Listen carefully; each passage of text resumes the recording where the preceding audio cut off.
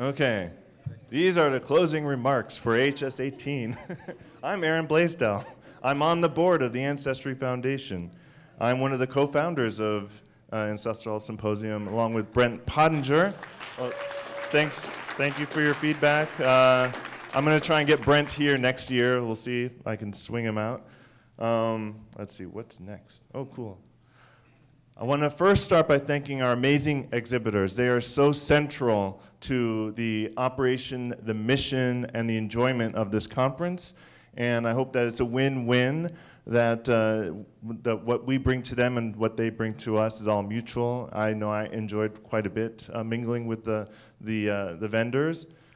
And it's always a real favorite part of this conference. Thank you to the presenters. Let's clap our hands first for the exhibitors. Exhibitors, all right. And now we'll roll this applause into the presenters. All right, presenters. All right.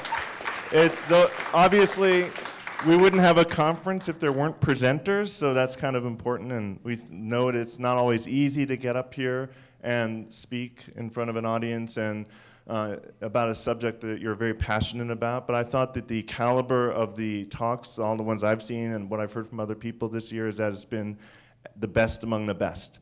And that we're just want to keep continuing to do that. So really, I appreciate these presenters, both the speakers and the poster presenters. And let's pat yourselves on the back, you attendees. You came all the way to Big Sky Country, right? Not always an easy place to get to. But it was a beautiful weather up here, and it was wonderful hanging out with everybody, or with our tribe here. So you attendees are also a core, central part of who we are. And we're always trying. What's amazing is I always see new faces along with the old every year. And so I know that we're growing. I know we're evolving and changing. And Daryl, I know we do need to continue to strive harder to reach people who are more disadvantaged, but that also need to be included in being a stakeholder in this process. And we will continue to work, as I'm sure Keith and Michelle are also continuing to work on doing that. It's easier to call that out than to make it happen, but that doesn't mean we aren't going to try, and we'll continue to try. Also, a very hearty thanks to the volunteers, please. They are the magic behind the curtain. Right? They keep things running so smoothly so that everything is beautiful, and that our event runs smoothly, that the presenter is able to present, and the attendees are able to engage. And so it's just, I'm not going to name all the names. They're up here. You know a lot of them by name, by face now after the end of the conference. And so we're going to continue to rely on these hardworking individuals. Thanks to Amanda. Speaking, stand up, Amanda, come on, come on, come on. If there's a wizard behind the curtain, all those other people behind the curtain, all right, Amanda is the one.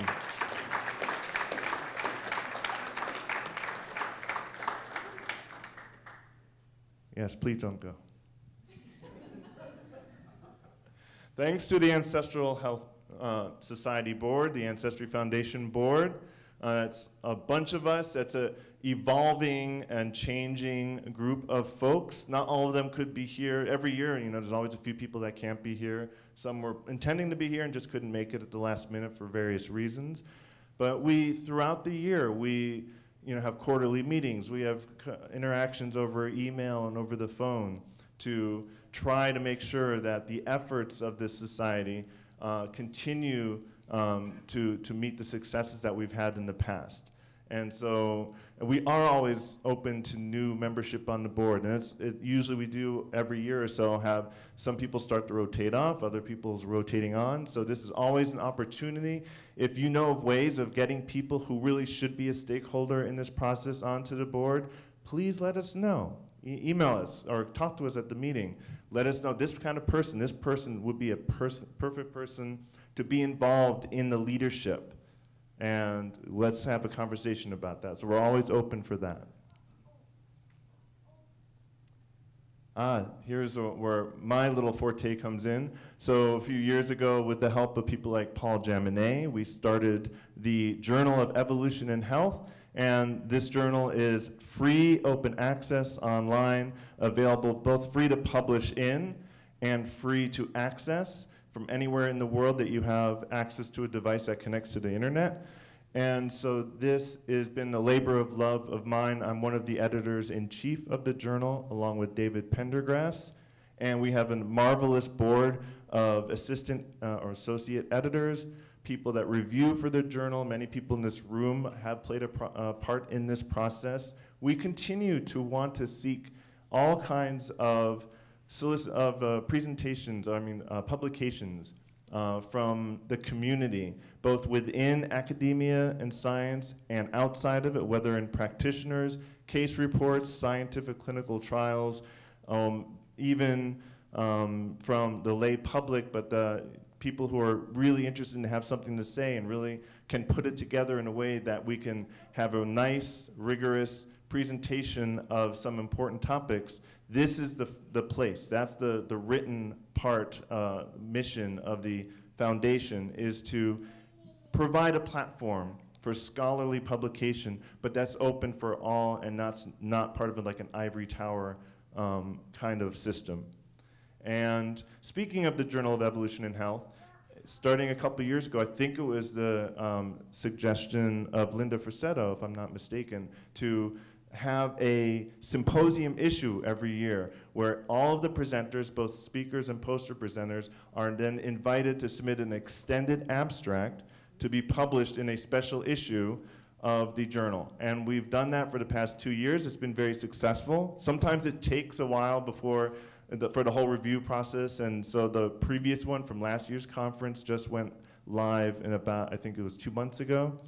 And so all of you who were presenters expect an email from me sometime in the near future with an explanation of how you can submit an extended abstract of your talk or poster.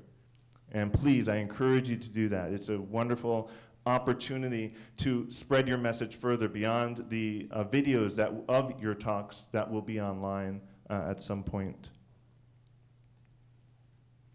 Donating to AHS, what should I say?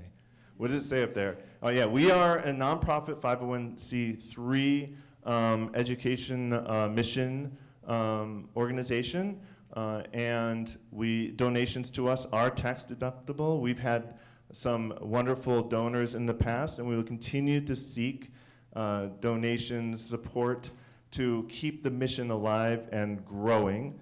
I'm not a great person at these kind of fundraising stuff. I write scientific grants. I could write a really great NIH or NSF grant, but talking about donating is not my forte. I don't know if anybody else wants to jump in.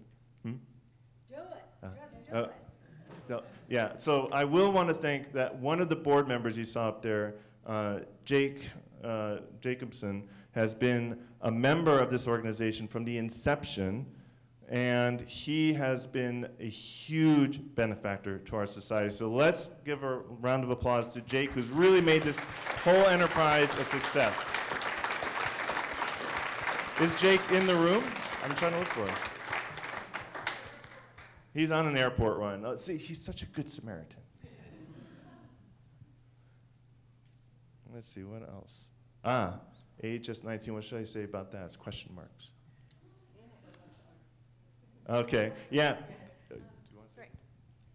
So we have had some good suggestions about San Diego, Arizona. And if you or anyone you know is actually affiliated with any universities in that area, that could really help us to secure space.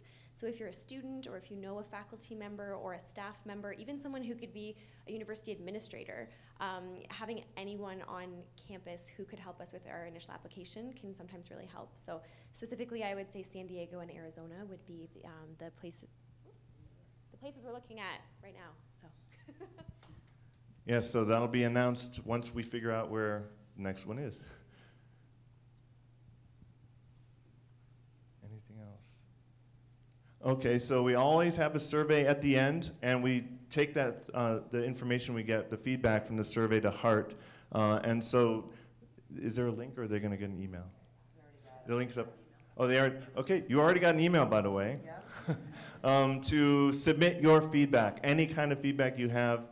If you do have negative, I mean, you know, like criticisms, make them constructive if you can. If they're in the form of a constructive comment or feedback, that's something that's more actionable for us. And so, and also doesn't hurt our feelings as badly. So, trust me, I read my student course evaluations, and some of them are, yeah.